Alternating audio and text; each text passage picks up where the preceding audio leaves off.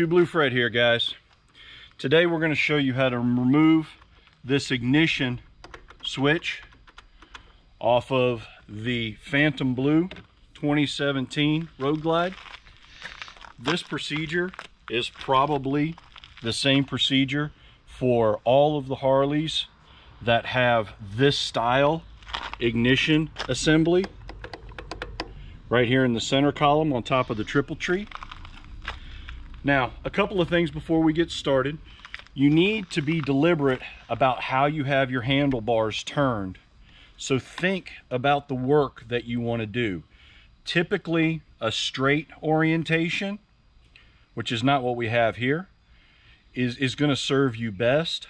But the thing you want to keep in mind is that once you take this assembly out, if you start turning the wheel, you're going to change the orientation of the tumblers inside of the ignition, and then getting this ignition back in is going to be a much bigger ordeal. So don't turn the handlebars once you get this thing out. So I'm going to go ahead and pull it out and we'll talk a little bit more.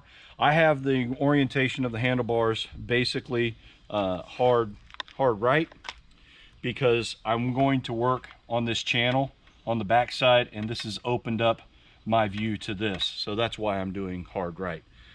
So we're going to get started.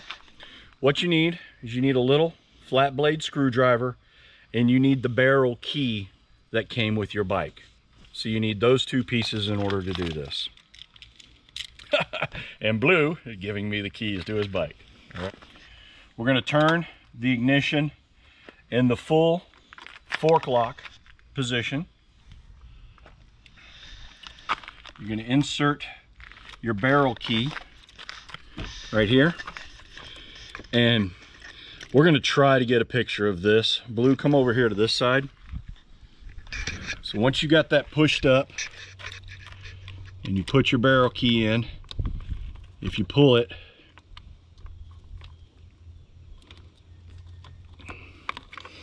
and this may take you a couple of times, so be patient.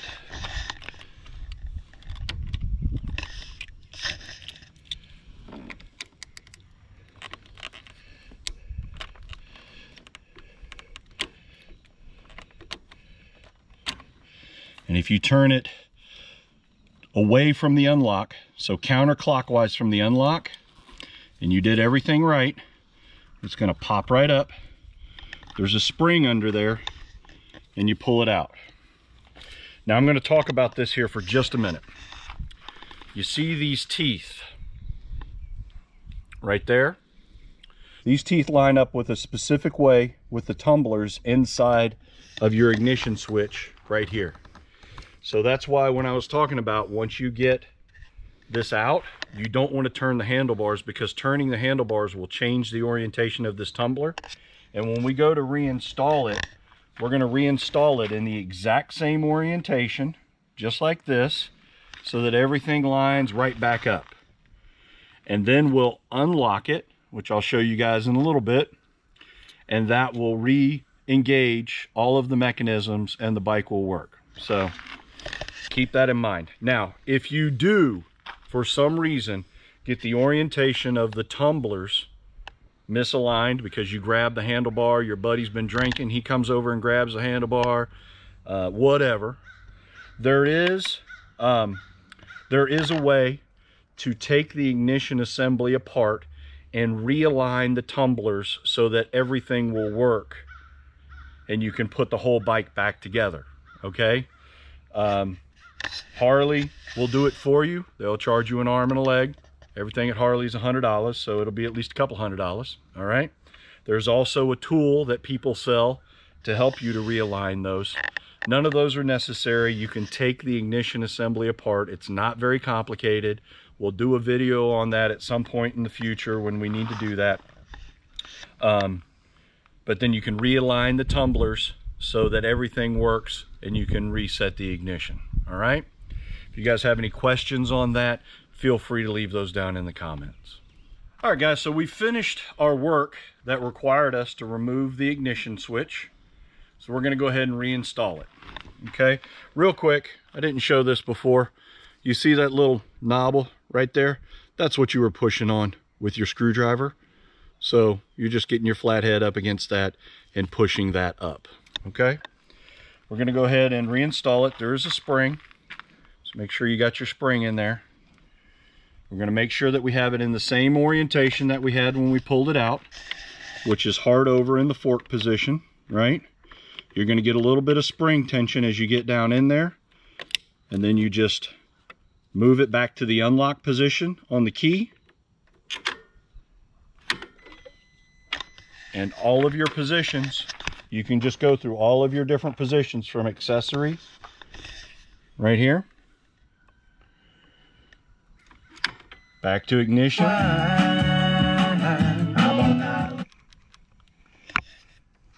back to off,